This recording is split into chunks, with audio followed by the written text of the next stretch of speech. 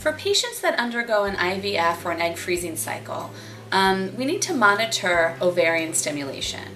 So patients take injectable medication for anywhere between 10 and 12 days.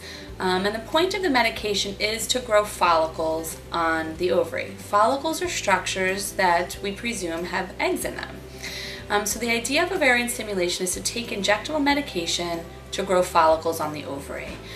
Patients need to be monitored here in our office every 2 to 3 days to look for follicular development. And that is done with a transvaginal ultrasound and with blood work. The transvaginal ultrasound looks for growth of the ovarian follicles, and the blood work looks for rising hormone levels that correlate.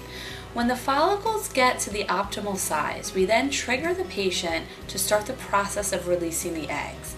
However, before they're fully released, we take the patient and we do an oocyte or egg retrieval or an egg harvest.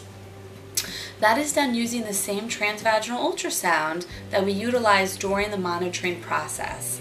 And we're able to see under ultrasound guidance these follicles that have grown, and we remove the fluid from the follicles and hope that in the fluid there is an egg.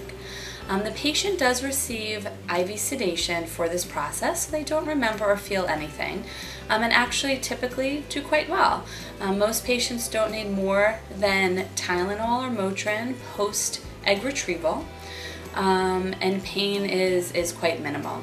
After the egg retrieval, the work then goes to the laboratory here at RMA, where we look for the fertilization of the eggs if they're going through an IVF process, or to see if the eggs themselves are mature prior to freezing the eggs.